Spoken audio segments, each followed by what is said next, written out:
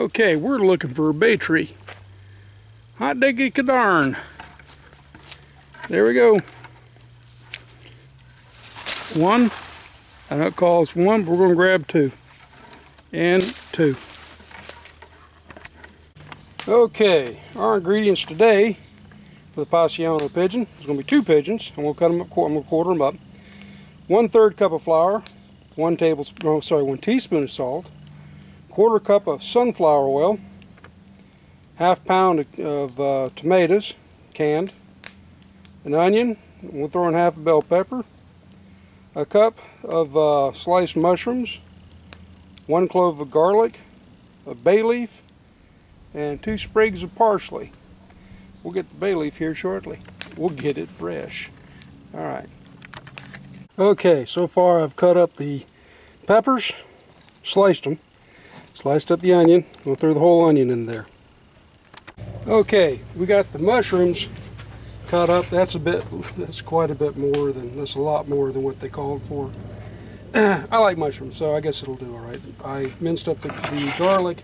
Now, you're in the woods, you got a can. You ain't got a can opener. A lot of guys take their knives, all this stuff. Well, this is the greatest little thing since sliced bread. It's called the, ready for this? Boy Scout pocket knife. This one is almost as old as I. In fact, it was mine from when I was a Boy Scout. It has this handy dandy little gizmo called a can opener. So, just open that up. This little thing right here works better than the military P38 as far as I'm concerned. Now, I've used it a lot longer and it lasts. This thing's, see, I'm 50. This thing's almost 40 years old then, because I was 11 when I joined the Boy Scout. Well, actually I was 10. My dad was a Scout Master. I probably think I got this knife even before then.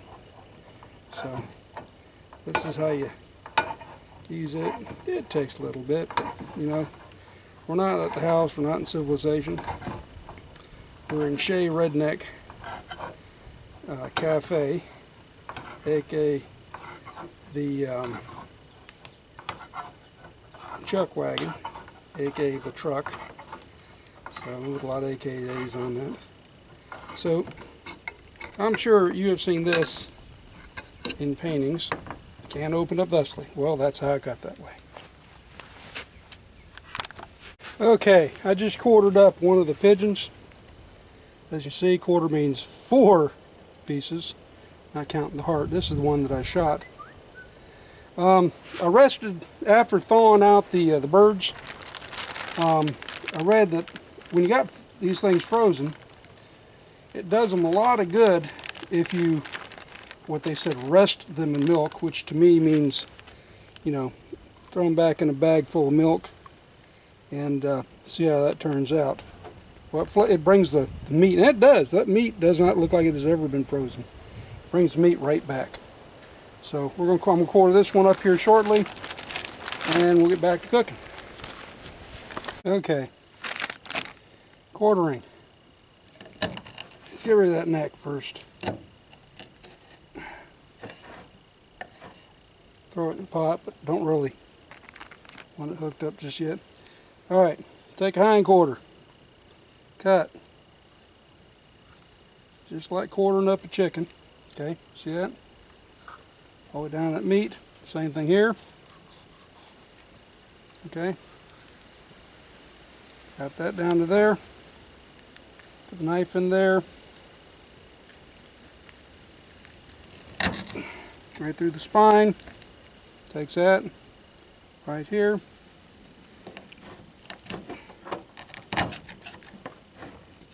Right down the center of that spine.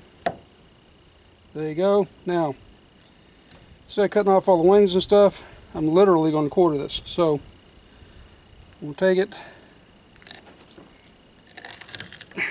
from the inside. See how much easier that is? Just right straight through the breastbone.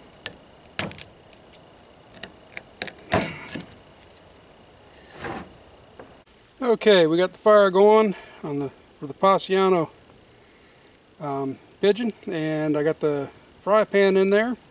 with a lid on it. The 1/4 cup of sunflower oil is in there heating up. I've already got the quartered pigeons inside the bag with the flour and the salt. Shook up, so in a little bit we will brown it. Okay, that grease is good and hot.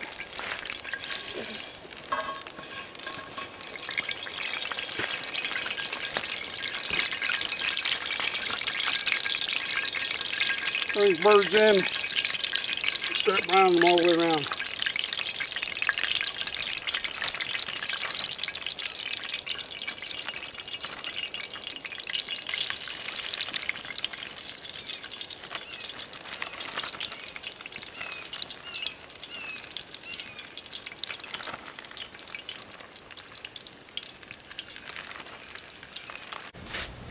Well, right now everything's cooking.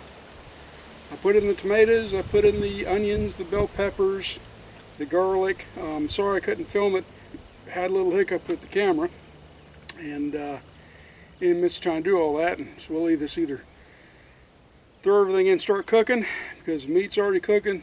This isn't a gas stove, I just can't turn it off. But anyways, everything's in cooking. I got the lid on it. I got as close to what I can figure is low. It's going to sit in there and cook for half an hour, and ish, because we're cooking with the fire, and the controlling heat on the fire is an ish. And then I'll lift the lid off of it for 15 minutes ish, and let it cook a little bit more. And once that's done, we'll have the opportunity to clean up the dining room, set the table, have our candlelight gourmet Shay Red Neck Florida cracker exotic food. And I hope that you enjoy your share of the pigeon, as I'm pretty sure I'll enjoy mine. This is the first time I've made this recipe. But as you notice, we used the whole pigeon, we quartered it up. And, well, let's give it a little time and see how it turns out. Okay? Okay, let's check this. Oh yeah. Alright, all you naysayers.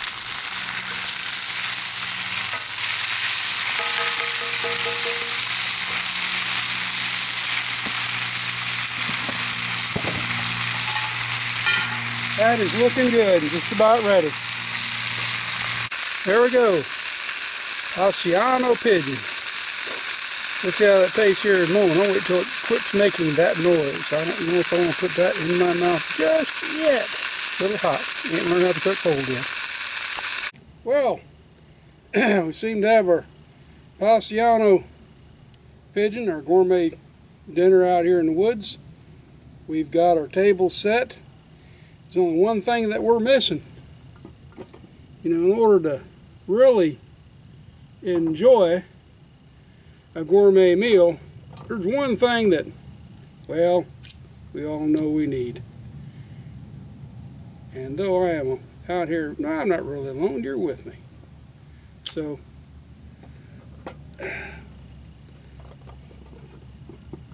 let's have a little candlelight dinner, shall we?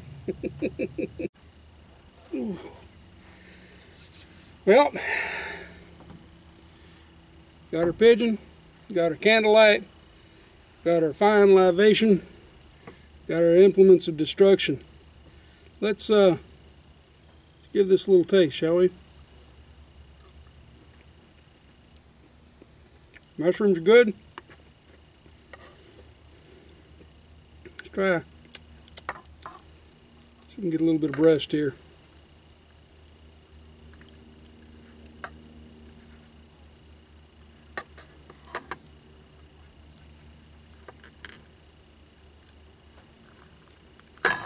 No problem.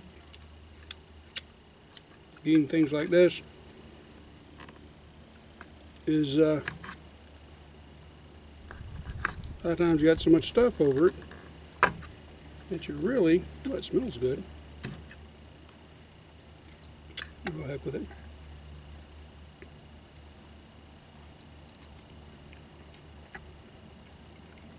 Bit of breast, that's good. Got a leg and thigh here.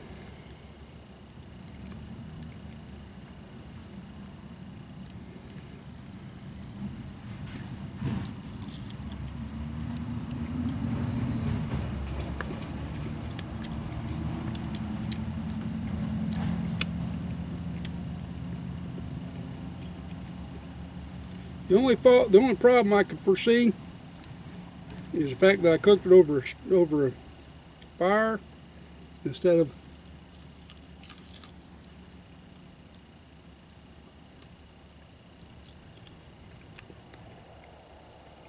well, got a bit of wishbone. That's tasty. Well, goes to show, finger looking good. I think the fact that I did it in a fire, Dutch oven, recipe called for, by the instructions, to be done over a stove, but that was not available to me today. But the woods always is. I'll tell you what, I'm going to enjoy this very much so. I'm supposed to bring a little bit back, but I don't foresee that happening. Well, we got our gourmet meal. I'll be honest with you, I think in a Spanish restaurant, this dish would probably run you, if you were in Spain, equivalent to probably about 50 or 60 bucks. I got it, price of 2 pellets, plus the Vidalia onion, you know, the accoutrements went with it. But the dining room here, I would say, would far surpass the dining room in any restaurant anywhere in the world. Nothing better than being out in the woods with a gourmet meal, good friends like you. I'm a lucky man indeed. Alright, this is Keith Stanbaugh of the School of Woodlore and Common Sense.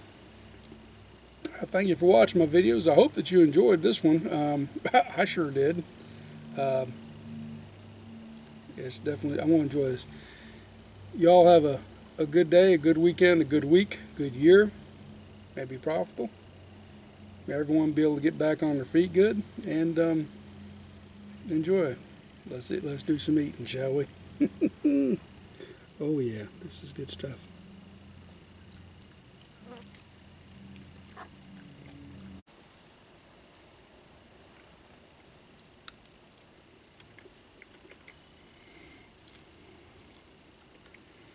The brush is good, man. Gosh, see how dark that is?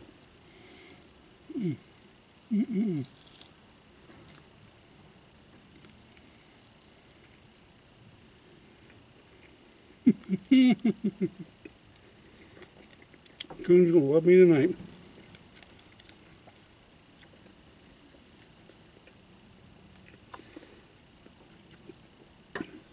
Some vegetation.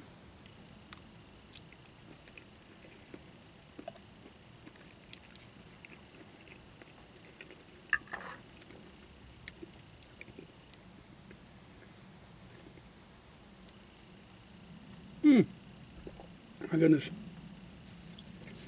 Almost forgot. I did forget.